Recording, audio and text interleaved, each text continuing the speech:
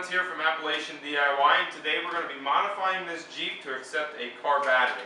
You can see here that the Power Wheels battery is a lot smaller than a normal car battery, so we're going to have to do a little modification. Take this grill off, and right here you can see is the battery compartment. What we're going to have to do is cut this front part out to be able to put the car battery up front. The reason I don't want to put it in the back here, there is room for it, but you're going to load the kids in here, plus the battery is going to be in the back. I've heard a lot of times if you're going up hills, it has a tendency to do a wheelie. So we want to distribute the weight a little better, so that's why we're going to still keep it up front and just modify it a little bit. Okay, what we're doing here is cutting out the battery compartment with the Dremel tool. It's small enough to get in those little angles. The grinder is a little bit too big for this.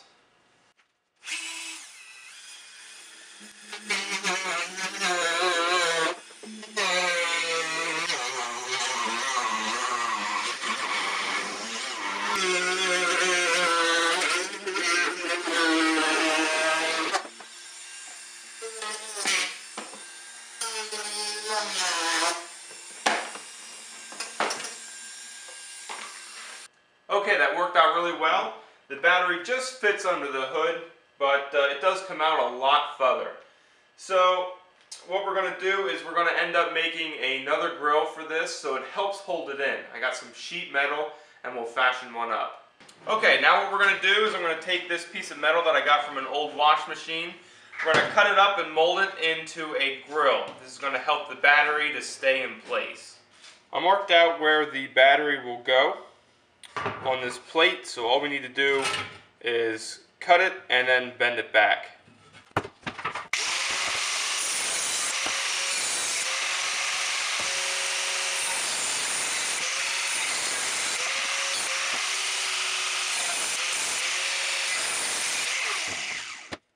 Okay, all we need to do now is just bend this at a 90-degree angle and pull these two fins back.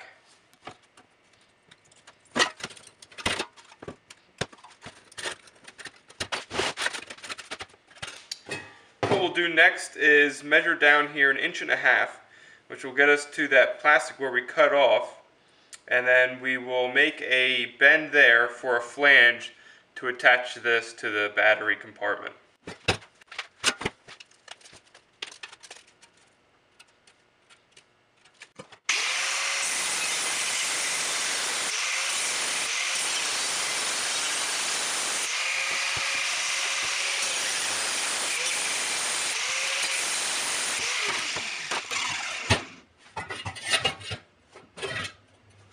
So far the fit is looking really good. We're just going to need to trim it along here to knock that little lip top off, and we got our marks for where we're going to bend the flange around and tie into our battery compartment.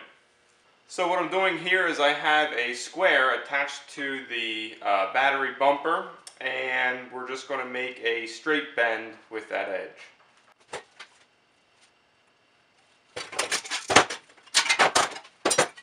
That gives us a good 90-degree angle for our flange to attach to the battery compartment.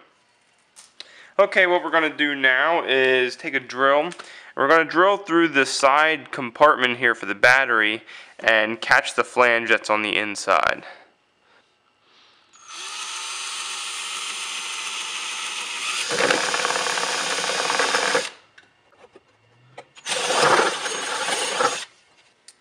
The next thing we can do is go ahead and bolt our battery bumper onto the battery compartment that we cut apart here.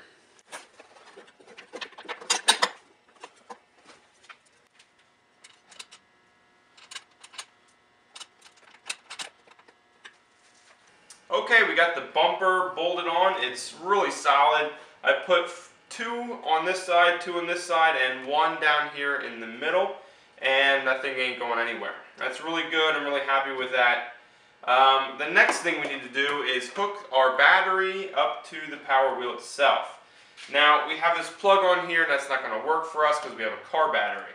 So what we're going to do is we're going to go ahead and snip this off, And you can see that there is a negative and a positive to this coupling. For me, the negative side is the black wire and the positive side is the white wire. So just pay special attention when you snip this off, the polarity of the plug. The next thing that we need to do is take our battery wires and put a battery terminal on them. These are 3/8, so they will fit in right to the battery post that'll screw into the battery.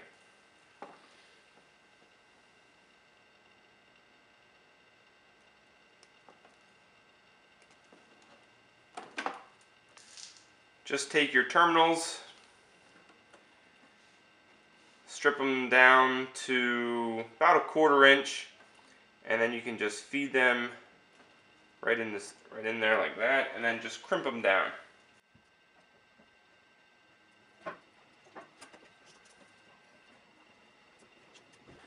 There you go. Now we have 2 terminals that we can just screw right into our battery. Now the only thing left to do is install the battery.